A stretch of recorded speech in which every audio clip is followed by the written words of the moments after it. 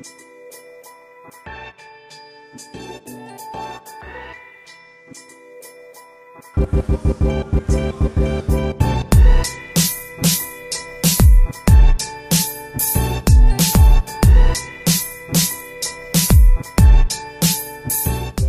have been boxing at the gym for around 2 years.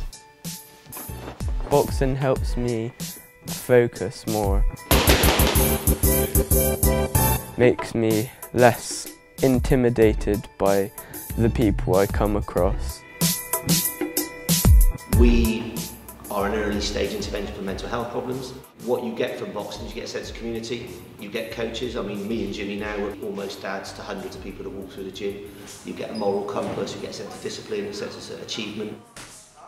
We should go where young people hang out, we should invest in what we're doing here, because we are stopping people going to prison, we are keeping them in jobs and we are keeping them in school. I got into boxing through stress at home and issues I had. If I didn't have Empire, I have no clue where I would actually be. 9, 8, 7, 6, 5. Boxing helps me to keep focus on my life.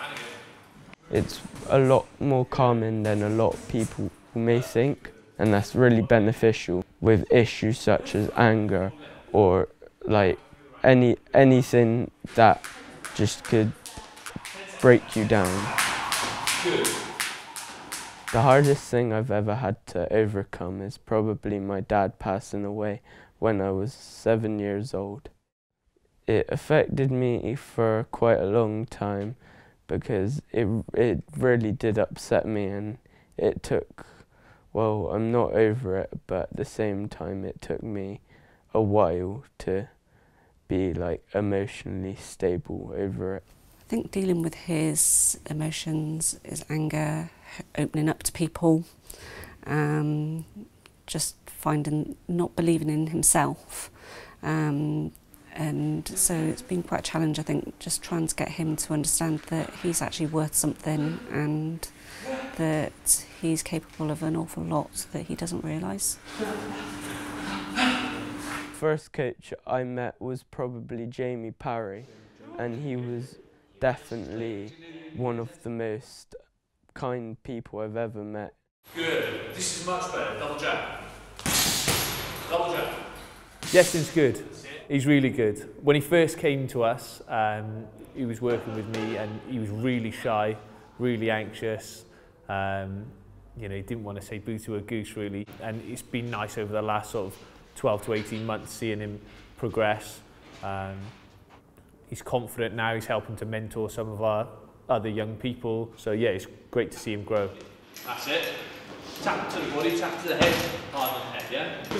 The highlight, well, I think that has to be the royal visit where he got to meet Prince Harry and Meghan. Actually got to spend some quality one-on-one time with Prince Harry, chatting to him, sharing experiences, the fact that they've both lost a parent. He stood next to me and put his arm around me, and that was just like, whoa, I've got the prince next to me. He claimed yesterday that it was one of the best days of his life. My message to young people in a really tough state, Empire would be really beneficial and really help them get through whatever they have, and it could change their life. I've loved every day, second and minute of it.